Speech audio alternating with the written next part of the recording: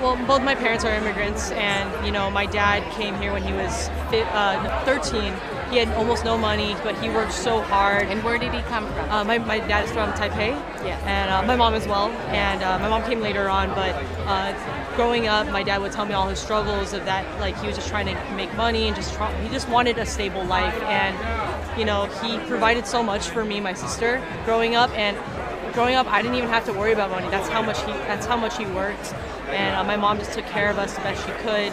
So, I don't even know if this is even important, but I was even an immigrant at one point when I lived in Korea for 10 years. Yes. So I kind of empathize with my parents and the struggles that they were facing when they came to America. Yes. And I think right now is a very, very important time to just kind of remember that, because as a second generation, I was just given these things, and I lived a very blessed and privileged life to enjoy.